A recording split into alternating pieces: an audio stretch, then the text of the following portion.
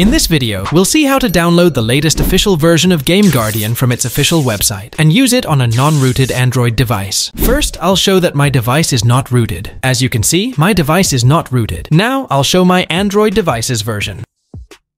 As you can see, my Android device is running version 14. Now, let's see how to download the latest official version of Game Guardian from its official website. Open your Chrome browser, search for Game Guardian Official. GameGuardian.net is the official website of Game Guardian. Click on this link to open it. Scroll down and click on Download this file. Click on Agree and Download. Now, you'll see the latest version of Game Guardian. You'll find two download options. The first one is for Android devices. The second one is for PC. So, download the first Game Guardian version for Android. After downloading Game Guardian, we need a virtual machine to run Game Guardian. I am going to use vPhone OS Virtual Machine. Search for vPhone Gaga Official. Open the link. Click here and download the app. I have already downloaded it. After downloading, install and open the app.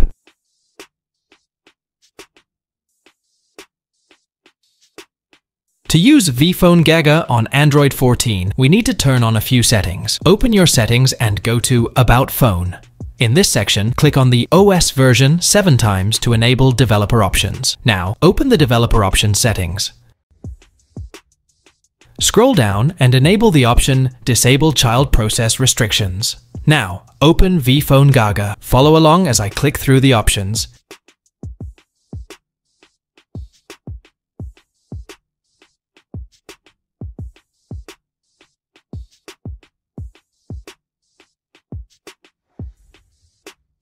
Click here, select Root Settings, and ensure that the root option is enabled. Now, import both Game Guardian and your game.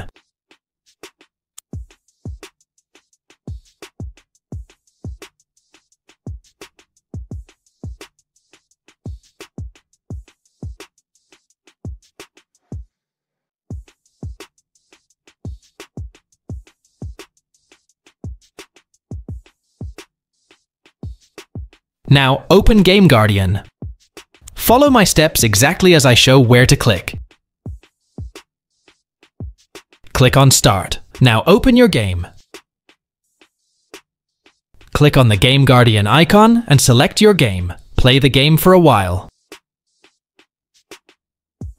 Now note down the coins you've collected and click on the Game Guardian icon. Click the Search icon. Enter the value of the coins you noted earlier. Click on the Type tab. Select D-word. Click New Search.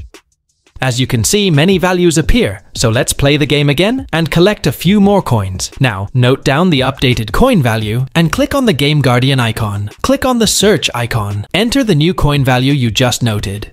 Click Refine. Now there are only two values remaining. Click on the icon at the top, enter the value you want, and click the Yes icon. Now, I'll show you how the coin count changes in the game. Okay friends, this is how you install and use the latest official version of Game Guardian on a non-rooted Android device. One important thing to mention, this video is for educational purposes only. Always use Game Guardian ethically. It is not legal to use in all games. Always respect the game developer's terms and conditions and seek permission if needed.